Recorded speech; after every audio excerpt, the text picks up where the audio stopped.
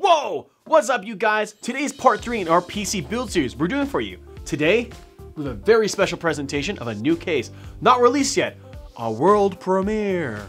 And we filled it up with some sweet specs to get you on the journey to max settings in Black Ops with a budget of $1,500. Let's go.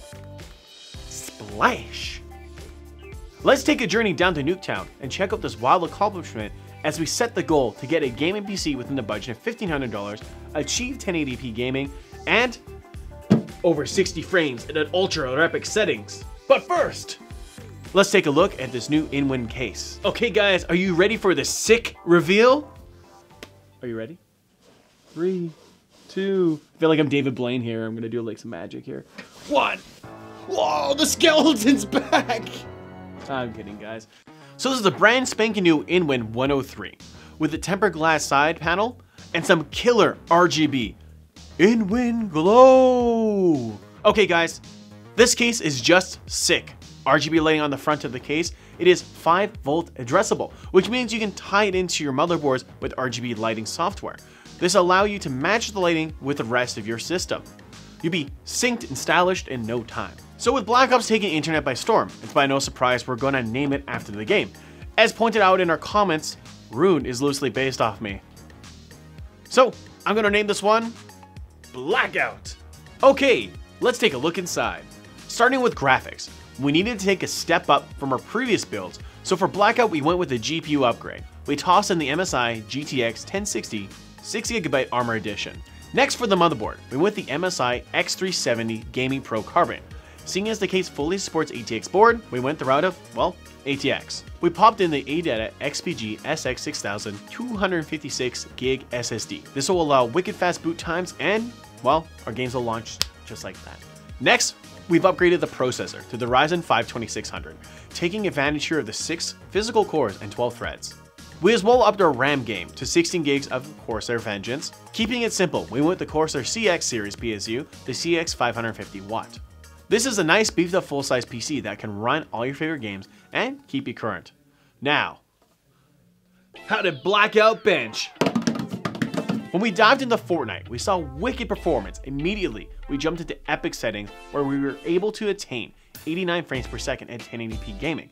I mean, look at all these fancy buildings, looking fresh and epic. Overwatch excelled as well. On max settings being epic, we were able to hit 1080p gaming at 112 frames per second. Gameplay was as smooth as butter, and heck, look, we even got play of the game. Good job, Russ. When we dived into PUBG, we as well cranked this up to the maximum settings, which in this case was Ultra. We were able to hit 77 frames per second at 1080p gaming. The world in PUBG just as well, it's absolutely gorgeous. In our quest to get a chicken dinner, we got 1 kill this time. Nowhere close to chicken dinner, Russ. Yet. Wah wah. Now, the fastest game online next to Sonic Ball Racing. Forza Horizon 4. The game has to be one of the best looking games to come out in 2018.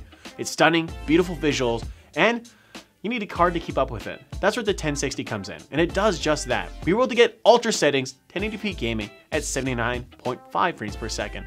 The game is just beautiful. Even if you don't like the thrill of absolute speed, it's worth just driving around and appreciating the fine details of this game. 10 out of 10, would recommend. So now more the first person shooter side of things.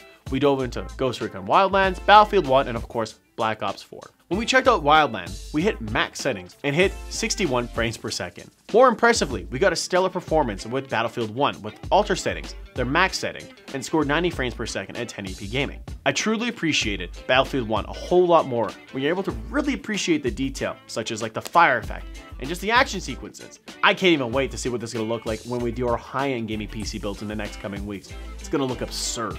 Now, the one you guys are all looking for. Blops 4. That's right, I said Blops. It's not gonna get Black Ops, Blops. The game of the season, the big kahuna, the big boy.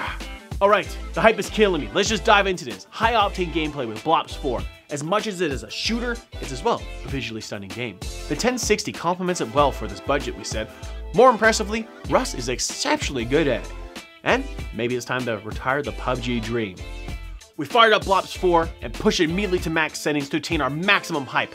High octane gaming, guys. We crushed an entire tub of G Fuel and sent out some tweets saying we're going live on Twitch. Then we dropped in. 4 kills, and a victor later, boom, boom, boom. we were able to hit 86 frames per second at 1080p gaming. It's not a chicken dinner, but a victory. A victory for us. We're all keeping count. So that's the overview or our benchmarks with a $1,500 budget. Now, the price reveal. This price comes in at $13.45 Canadian or $10.28 USD for our American friends watching. If we were to build this PC for you and as well install and charge for Windows, we'd be looking at $15.75 or $12.03 USD as of October 18th, 2018. Alright guys, you know how this next part works. For MEXP, make sure you guys are commenting on all the videos for October, including this one. Let us know what you think. Do you like the video? Do you hate the video? What do you hope for the next guide?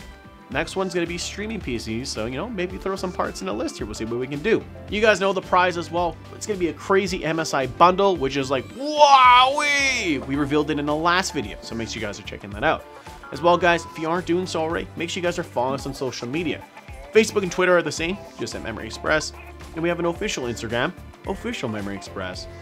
Now to go see if I can beat Russ, our builder, in a run the Black Ops. So until next time,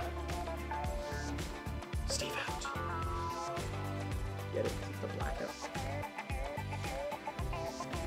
Did it work?